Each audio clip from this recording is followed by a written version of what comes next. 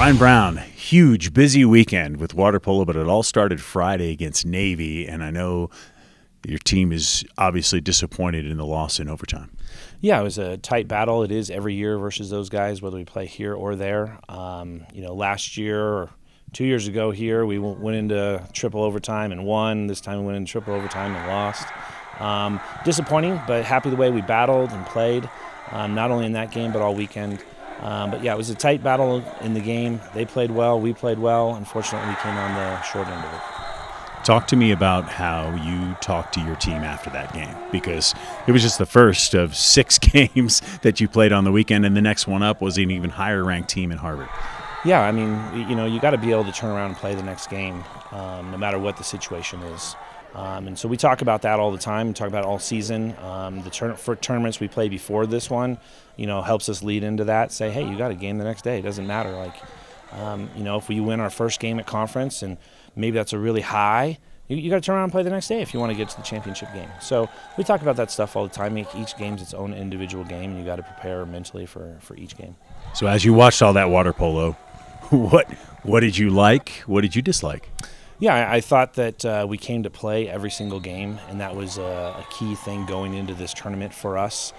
Are we going to show up to play every single game? Because in the 2 weekends prior, we had not. So could we overcome that and learn from those first 2 weekends and put that together this weekend? And I think we did. And I think we started slow in a couple of the games, but we were ready to play. We just missed some opportunities and then turned it around. So I think the positive thing is we came to play every game. We battled for 4 quarters every game. No game is shorter than 4 quarters. So was our mindset going into it. We had some great individual play by a bunch of individuals. And there was spots in the games where we played fantastic as a team. So all good stuff. You forgot the negatives.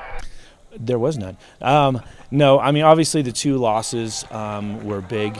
But once again, the fact that it was 1-goal games, we only lost by 2 over the whole entire weekend, 2 goals. I'd say the only real negative is that we're tired. But it's okay.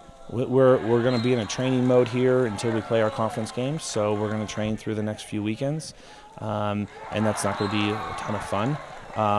The only negative thing I think is we got to finish our opportunities when we have them, and we can't give up cheap goals. Those are the things that cost us in those games. Those are the reasons that we got behind in a couple of other games that we won, because we weren't putting away our opportunities when we have them, good opportunities especially. And then we're giving up cheap goals, soft goals, if you will. So you head out to, California. That's right, this weekend. Long Beach State, UCLA, Chapman. What do you want to see from your team? I mean, less games than last weekend, but still a lot of games. Yeah, once again, being ready to play. Doesn't matter the level of competition. We got to be ready to play. So we're playing 2 opponents that are ranked really high and that are really good and solid teams. One team that we've already seen once, we lost to, unfortunately. So we got a bit of a revenge thing going on there, beat them at their place, okay. But yeah, it's just show up to play every game and then execute when you get your opportunities. If you lose to a better team, you lose to a better team, but don't do it by giving them easy goals and missing opportunities. Ryan Brown, thanks for the time. Good luck in California. Thanks, Brian. Appreciate it.